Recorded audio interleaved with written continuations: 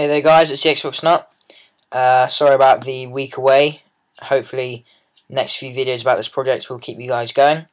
If you're watching this video, then hopefully you will be interested in programming my new 5x7 pixel display for whatever purpose you might have. Mine being my keyboard in the future, of course. But this is just a short, quick video on how to program it and how to add in slides and so forth. So I'm on MC Edit right now. This is my redstone world. This is the example. Let's say I've run out of space. I've just programmed my W.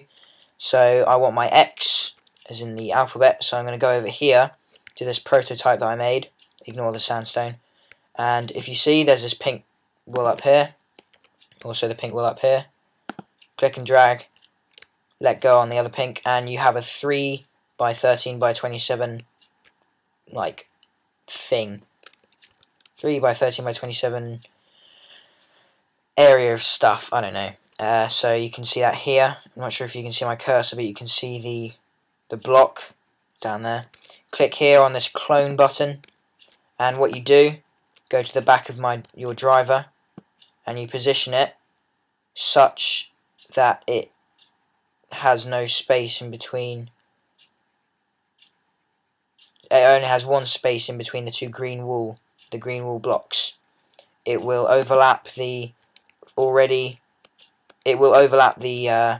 previous blue lines, but it will replace them with exactly the same as what they were, assuming they're not repeaters. So once you've done that and you've checked that it's in line, press enter. Game will save. Blah blah blah blah blah. And once you've done that, you're ready to go in and program your slide. It's a blank sheet, blank screen. So once you've done that, we'll go back to Minecraft and we'll begin programming. Okay then, guys. So now that we've added our next sheet for the program, we can get our torches out and start throwing in the pixels. I've already just calculated what I want to do and done it without bothering on camera. So I've put a pixel. Every torch represents a pixel on the screen. So I've left because my X, I tend to draw my X's like backwards C and normal C, like little ones. So I've put my 2 pixels in the bottom corners, and then the next row the pixels go towards the middle. There you are. And then for 3 rows, the pixels are in the middle. There's one. There's another. There's a third, and then for the penultimate row, I've put the pixels back on the second from one but outer edge, and then I've put finally the pixels on the outer edge. And as you can see, when we get back down to the screen, we'll be able to flick a switch. Binary. I've already got it on 16, but if we flip the 8, it'll go to 24, which represents the X. And other things you can do with these kind of projects. Obviously you can do my kind of keyboard, but you can also make the famous TVs that people tend to create sometimes, when you have a button and you flick through all the slides and it shows an animation. This is the same principle.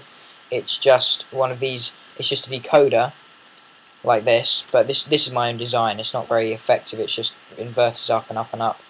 And so you would, like a normal decoder, you take the power away from the torch and it would light up all the torches.